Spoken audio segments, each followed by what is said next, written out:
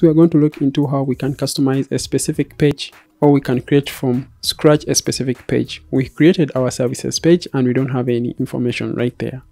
Now when we come back here to our dashboard, you come to all pages, you come right down here to service page, you edit that page, and by default it's showing like this, but we want to edit this page with Elementor, and here we are.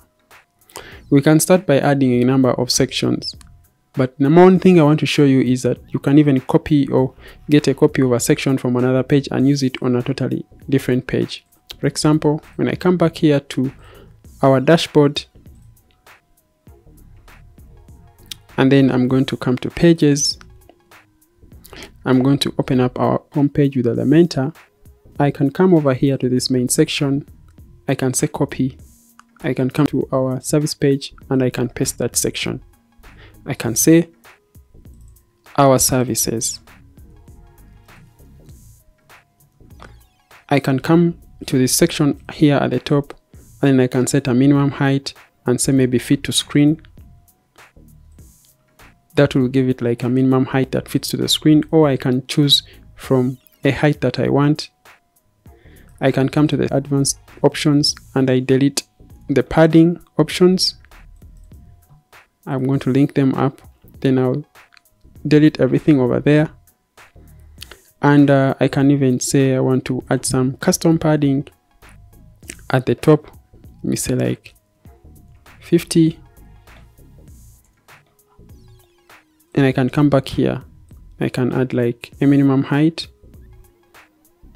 for this specific section.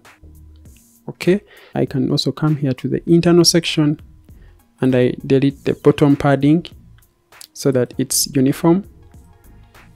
And I can delete our button over here. And if I want to add a custom button, I simply come over here to the widgets, search for a button widget, drag it over there, place it, and I am good to go. I have a button added now. But anyway, I don't want a button. Now, we have created the first section on our service page.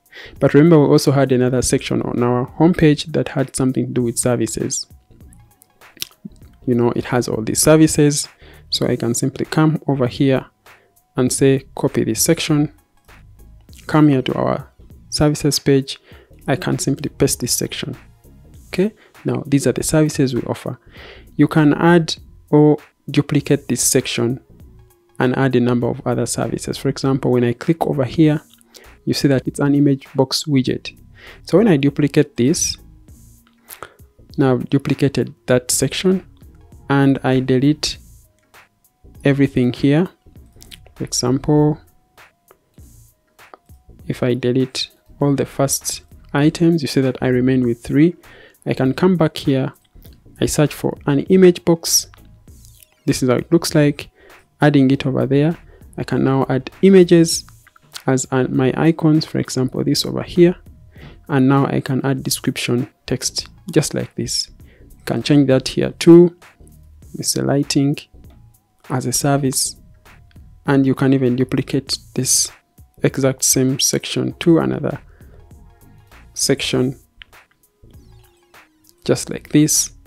You can change the background of this specific section to something that you want. I want to leave it at default, and if I no longer want that section, I can simply delete that.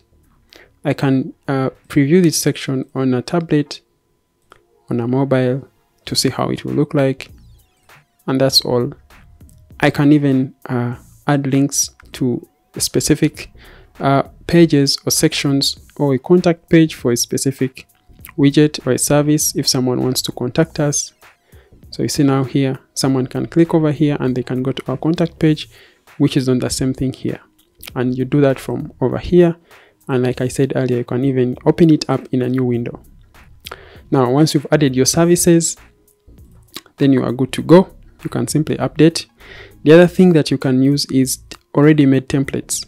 Elementor brings you already made pages, just like this over here, and also blocks over here.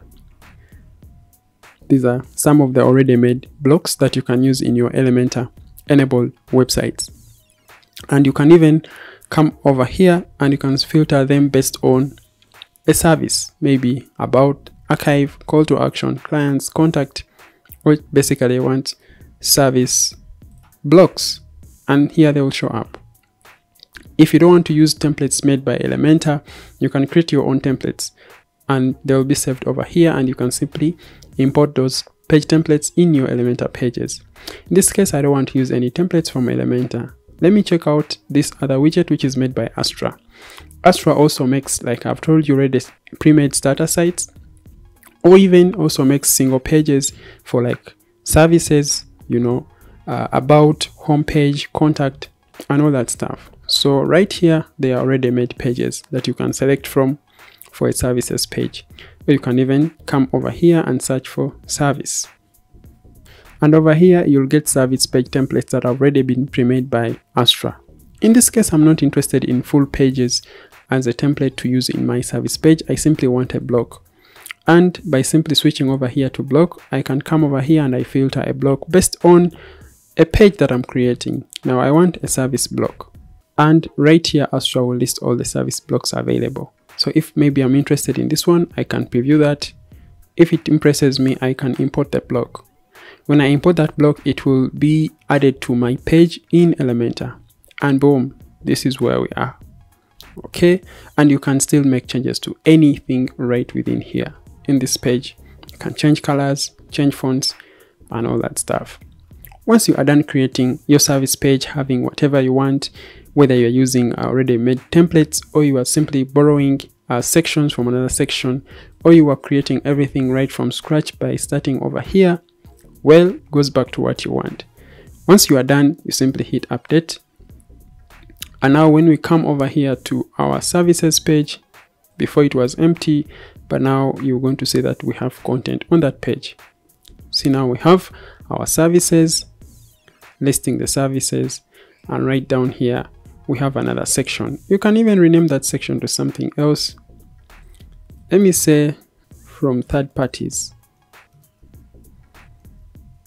Maybe these are services that you also have to hire another company to do for you. Okay, and you can list them right there, or you can even add call to actions to this section, and there you are good to go. So when I come back to my services page, I reload, you realize that our header shows up over there,